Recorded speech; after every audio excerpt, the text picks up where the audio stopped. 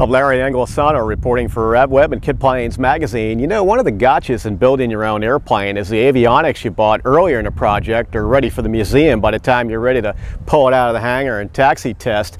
That's not really the case with Garmin's GNS 430W and 530W Navigators, but they're not cutting edge either, dating back to the late 1990s.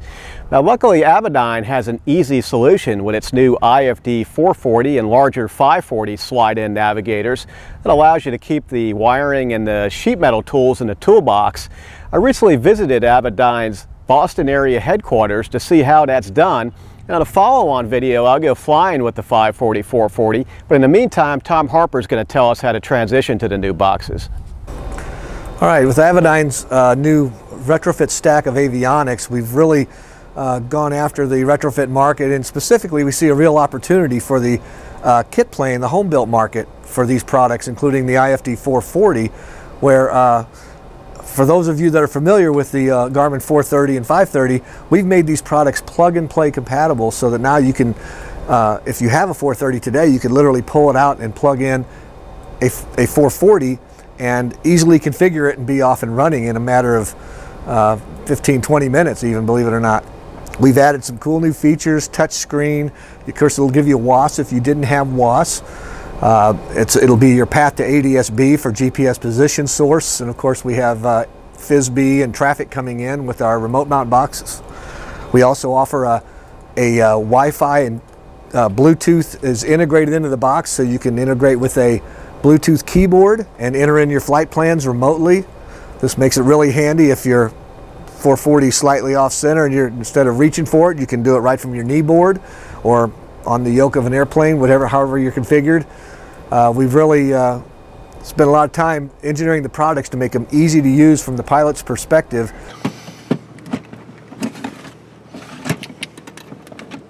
That felt a lot better. Yeah. So once you've reinstalled the 440 into the rack, now what we're going to do is put in our jump drive and start the box in maintenance mode. So at startup, it's going to recognize the USB drive, and that is enough to activate it into maintenance mode at startup. Once we get in there, then we can go in and configure all of our ports.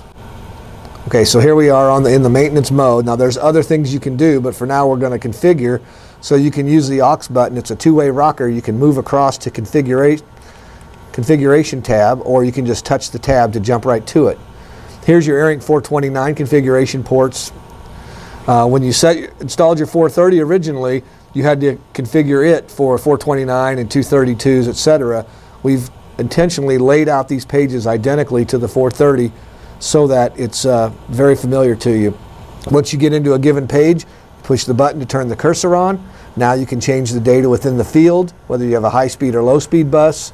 Well, depending on which device you have connected to it, you select the appropriate device. Move down through the list of ports, the input ports and also output ports. Next up is turn the cursor off. We can go to the next page. Here's the 232 ports. Excuse me, you can do the same thing. Select the input and the output for each of the 232 ports and move your way through and configure appropriately. In a multi-box installation, you always reserve 232 port 3 for the cross-sync between the two boxes. Once you go there, and then you can move through your system configuration, your panel lighting. Okay, to pair a Bluetooth device, in this case we have a Bluetooth keyboard, from the maintenance mode, you go into the configuration tab, and let's go to page 12, which takes you there. Now, there's previously been a device paired, but let's start a scan for the new one. I turn on my keyboard.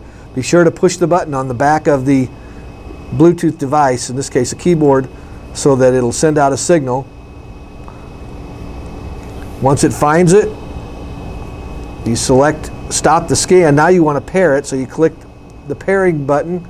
It'll give you a 4-digit code which you type in to the device and enter, and now you'll see the check mark that they are in fact paired. After the unit is powered up, the first time you go to use the Bluetooth device, when you push a button, you will get a permission screen that shows up. that makes sure that that's what you want to do, is allow remote control. Once you allow that, of course, now you'll have access to loading waypoints, etc. from the keyboard. And off you go. Because the IFD440 and IFD540 are plug and play with your old Garmin units, you can trade those old units in and offset quite a bit of the upgrade cost. The IFD440 has a list price of $14,995 and it's certified and available now and shipping. Same with the IFD540. The list price is $16,995 and again, it's available as well. For more information, contact us at avidyne.com. Now you can read more about Avidyne's IFD440 and 540 slide-in navigators in a future issue of Kitplanes magazine. Reporting for AVweb and Kitplanes, I'm Larry Anglisano. Thanks for watching.